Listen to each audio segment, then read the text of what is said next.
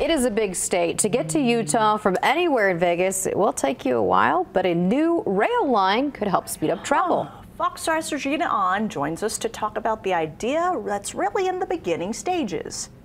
Yeah, the idea is really in its beginning stages. I spoke with John Gleason over at the Utah Department of Transportation, and he says it's an exciting opportunity that could potentially be a great way for travel. This proposed rail line would take people from Las Vegas to Salt Lake City, Utah, and potentially make stops in between.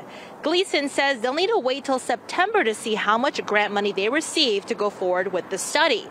UDOT applied for a $500,000 grant that would be used to determine if the project makes sense to go forward. At this point, travelers from Vegas to Salt Lake is about a 6-hour drive. This would make it a 7 to 9 hour train ride with stops in between.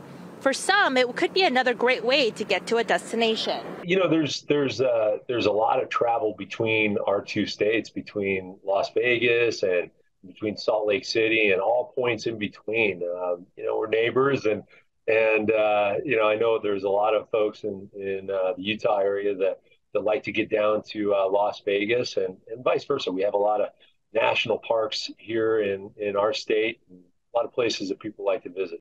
I spoke with NDOT, and they did not want to go on camera, but did release a statement to us saying in part that they are in support of this grant for this study. If you'd like to see the full statement from NDOT, you can visit our website, fox5vegas.com. Regina An, Fox 5 News, local, Las Vegas.